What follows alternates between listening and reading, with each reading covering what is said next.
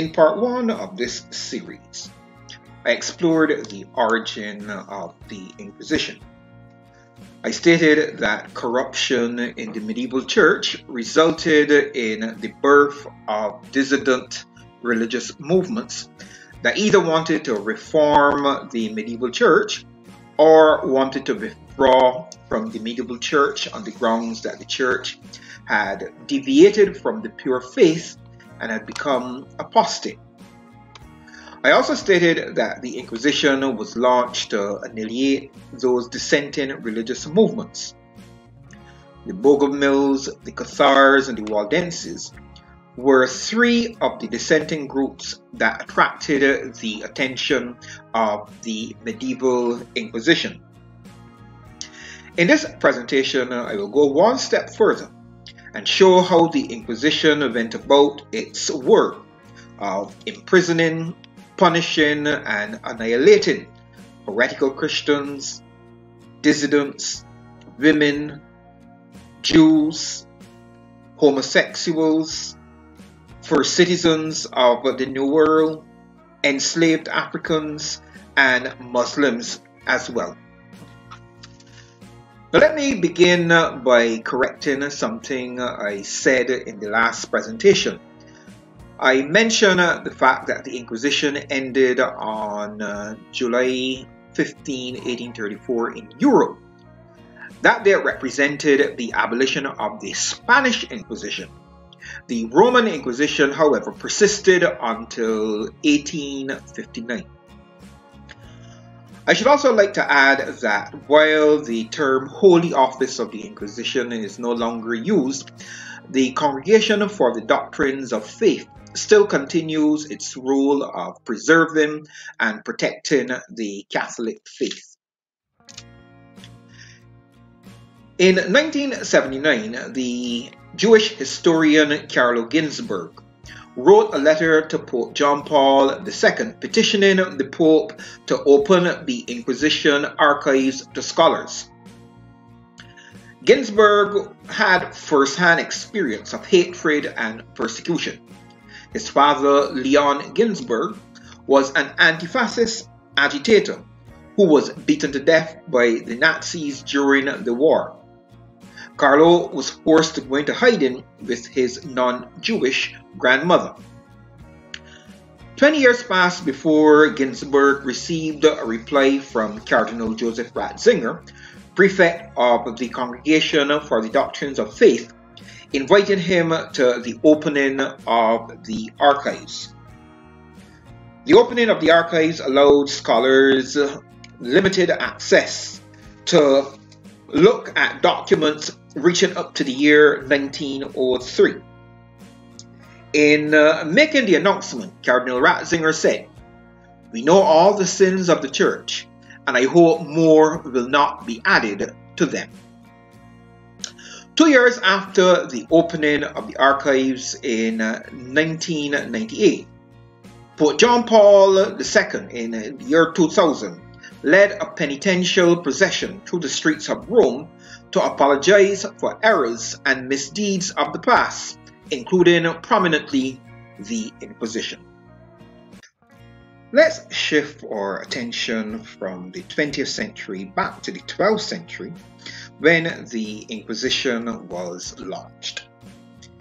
In 1184, faced with the spread of the dissident Cathar movement, Pope Lucius condemned all heretics and their supporters at a synod in Verona. Individuals had often challenged the church, but the Cathars were the first mass movement organization to openly challenge the ecclesiastical control of the church in Europe. Now, notwithstanding the steps taken by Pope Lucius to condemn heretics and their supporters, it was Pope Innocent III who was credited for launching the crusade against the Cathars. Now, there were some very subtle differences between the medieval Inquisition, the Spanish Inquisition, and the Roman Inquisition, but there were also features that were common to all of them. The inquisitorial process started with the arrival of the inquisitor in a town or village. Inquisitors were specially appointed ecclesiastical judges, usually chosen from the Dominican or Franciscan order or other ecclesiastical backgrounds. Inquisitors were invested with wide powers to investigate, judge, and prosecute anyone under their jurisdiction. On arriving in a town, the inquisitor would preach a sermon in which all would be asked to voluntarily come forward and confess any deviations from the faith that they had committed. A grace period or a heresy amnesty was extended to all. Those who came forward during this grace period or amnesty period could be expected to receive more lenient treatment and punishment. Individuals who took advantage of the grace period, however, discovered that in addition to confessing their deviations, it was expected that they would also inform on any known dissidents in their family or circle of friends or neighbors. The naming of names was therefore a central feature of the Inquisition at every interval. Now, once the grace period ended, the Inquisitor began his work in earnest. Anyone suspected or named by an informer as a heretic was apprehended and hauled before the Inquisitor's court. Detainees were interviewed using tactics that are still in use by law enforcement, intelligence agencies, and military tribunals today. Inquisitors utilize the good cop, bad cop routine, alternating between severity and mercy. They use rapid-fire interrogation techniques, firing multiple questions at the accused, often not giving them sufficient time to answer. The objective of the Inquisitor was to elicit contradictory answers and furnish information for deeper questioning. Detainees might be told that they were just small fish and all they had to do was to confess and supply information on others who were the real targets. Inquisitors might even pretend that they had extensive dossiers on detainees and refer to these extensive notes from time to time to create the impression that the notes contain contradictory information from what the detainees were presenting. Inquisitors might also give detainees the impression that it was in their best interest to confess immediately rather than face the possibility of indefinite imprisonment due to the fact that the Inquisitor would be leaving shortly and did not know when he would return. Now, these are many of the tactics that were outlined in Bernard Guy and Nicholas Emmerich's Manual for Inquisitors, and they were all employed to secure confessions from detainees.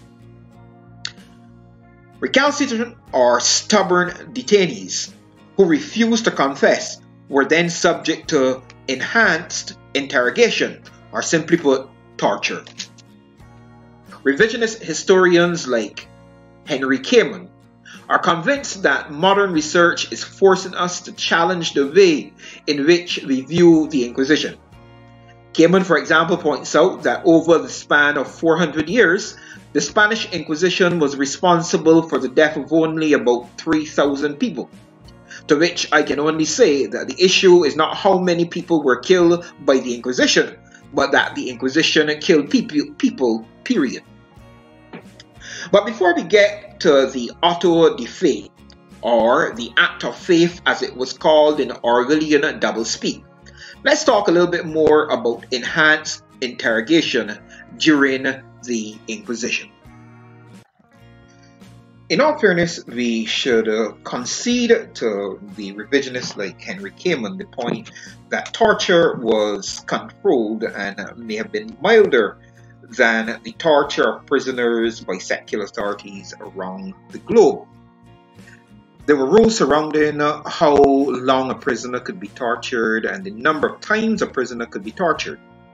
A physician was also supposed to be present during the enhanced interrogation. Now, while torture could be used to get a confession, the confession had to be confirmed later by the detainee. Suspected heretics could be represented by someone trained in law, but who would have been so stupid to go into an inquisitor's court to defend a suspected heretic when aiding and abetting heretics was also a crime punishable in the Inquisition courts? The different levels of torture employed were so effective at breaking the resolve of suspected heretics that there's a story of a Knights Templar who is supposed to have said that the torture placed him in a frame of mind in which he was prepared to confess that he had personally killed Jesus Christ himself. Ordeals by fire and water seem to have been standard forms of torture. Our contemporary practice of waterboarding is a continuation of the ordeal by water, which simulated drowning in the suspected heretic. Inquisitors knew how to restrain suspected heretics in ways that could produce exquisite pain. There were also a number of devices used to give suspected heretics a preview of hell in the inquisitor's cell. Confession was not a simple matter of saying, "Yes, I am a heretic." Confessions had to be specific, which proved to be a pain in the everywhere for suspected heretics who sometimes did not know what charges were brought against them. If the inquisitor felt that the confession was simply a way to get out of the pain of torture, this would nullify the confession, leading to more torture. Confessions also had to be accompanied by the naming of other heretics. Confessions without naming of heretics was also not acceptable. This practice no doubt created a climate for vindictive mischief. Denouncing one's enemies to the Inquisition was almost a perfect form of revenge. Confessions might save suspected heretics from being relaxed, which was the Orwellian doublespeak for being burnt to a crisp at the stake. But confessions did not mean that there would not be other forms of punishment inflicted. Other punishments included the wearing of special crosses on your clothing to indicate that you had been a victim of the Inquisition. Other people were forced to do pilgrimages, which presented a lot of financial challenges both to the individual and their families. Some of the detainees were forced to go to fight in the Crusades. Others were sentenced to periods of imprisonment, and then others were subject or sentenced to being rowers in the galleys of ships. This brings us to the event known as the auto de fe in the Inquisition. The auto de fe, or the act of faith as it was euphemistically referred to, was the ultimate punishment dished out by the court of the Inquisition. Inquisitors use John chapter 15 and verse 6 as justification for the auto de fe. This text says, "If a man abide not in me, he is cast forth as a branch, and is withered, and men gather them and cast them into the fire, and they are burnt." This was the biblical verse that the church used as justification to burn heretics. The impenitent were dressed in special clothing to show who had confessed and who were to be relaxed. Those to be relaxed or burnt to a crisp at the stake were made to wear conical dunce hats, signifying that they had been delivered over to the secular authorities to be punished. Sometimes there was a macabre element included in the auto de fe. The remains of dead heretics who had escaped punishment during their lifetime were dug up and burned alongside living heretics. Living heretics who may have escaped the clutches of the Inquisition were burnt in effigy and their property was seized. Needless to say, the Inquisition profited handsomely by seizing the property of all convicted heretics. In conclusion, the Inquisition was no show, song and dance as implied in the Mel Brooks' hilarious comedy History of the World Part 1. Rather than being a comic show, the choreography of the Inquisition, climaxing with the auto de fe, was a dramatization of the final day of judgment, when all humanity would stand before the great Grand Inquisitor Yahweh himself. Those who confess would be treated leniently, while the impenitent would be cast into the fires of hell, where they would be tormented for all eternity. The screams of heretics burning in the auto de fe was but a foretaste of the weeping, wailing, and gnashing of teeth that would take place in the final judgment.